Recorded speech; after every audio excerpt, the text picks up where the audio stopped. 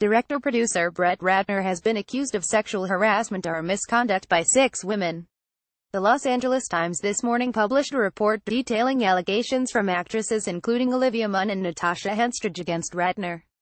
Henstridge alleges that Ratner forced her to perform oral sex on him at his New York apartment during an encounter in the early 1990s. "He strong-armed me in a real way. He physically forced himself on me," she said. "At some point, I gave in and he did his thing."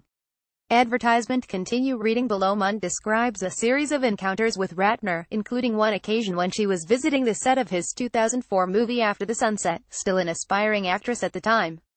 When she brought food to his trailer, Munn alleges, Ratner emerged from the bathroom wearing no pants and furiously masturbating. A year later, Ratner claimed during a TV appearance that he had banged Munn, a statement for which he later apologized on Howard Stern's radio show. Munn also told The Times that Ratner had bragged to her about ejaculating on magazine covers that featured her image. "I've made specific, conscientious choices not to work with Brett Ratner," Munn said. "It feels as if I keep going up against the same bully at school who just won't quit. You just hope that enough people believe the truth and for enough time to pass so that you can't be connected to him anymore." Actresses Catherine Town, Jamie Ray Newman, Ari Sasaki, and Jorina King also described sexually inappropriate encounters with Ratner to The Times.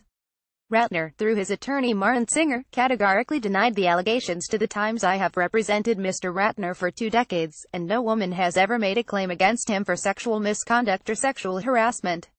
Furthermore, no woman has ever requested or received any financial settlement from my client."